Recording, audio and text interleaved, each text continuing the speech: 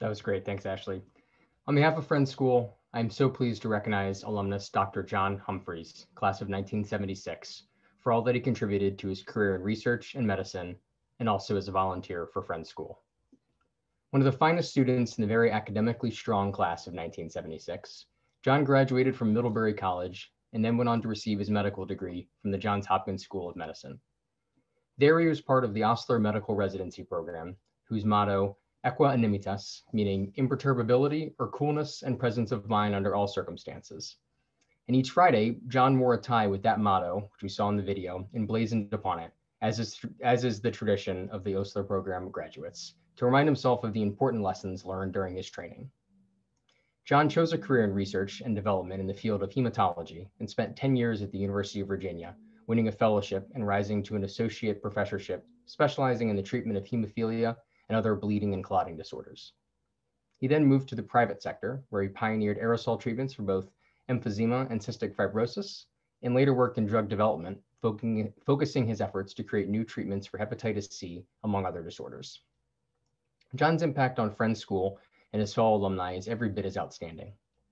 Through several years and multiple reunion cycles, he was an extremely successful Friends School class agent. In 2011, he was instrumental in driving record class attendance for a 35th reunion, historically one of the most challenging years in terms of participation. In 2016, reprising his role as one of the organizers for the 40th reunion, the class had record attendance yet again, and John championed a significant class gift, a scholarship in a deceased classmate's honor. The scholarship supported a minority student who had been displaced by a ravaging storm in their home Caribbean nation, and the student was also the nephew of a fellow alum. As classmate Keith Tabatsnik shared, our entire class owes John so much, as he was truly the glue that kept us together over the years, and his organization of our reunions was second to none, and have become highlights for all of us. From my heart, I thank you, John, and will miss you dearly. John's seemingly effortless ability to keep his classmates informed on all matters pertaining to the class, the school, and the world at large was unique. It is hard to imagine how many lives John touched, improved, and saved over his distinguished lifetime of healthcare achievement and dedication to the class and school he so generously served.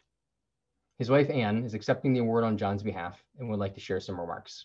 Welcome, Anne. You'll be taken off mute momentarily. Hi, I just want to say Baltimore Friends really meant a lot to John. You can tell from all the items he saved, the Friends School items he brought with him as we moved from house to house, that the varsity tennis award that he won, he brought that from house to house. It went from box to box.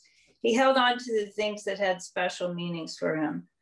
And they reminded him of all the people who influenced him in his early life at Friends School and also those who influenced his career path in medicine.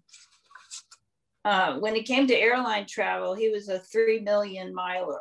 So he traveled on quite a few airplanes, and he was a master of the airline schedules and conference calls. In all those travels, he made lifelong friends with colleagues from around the world.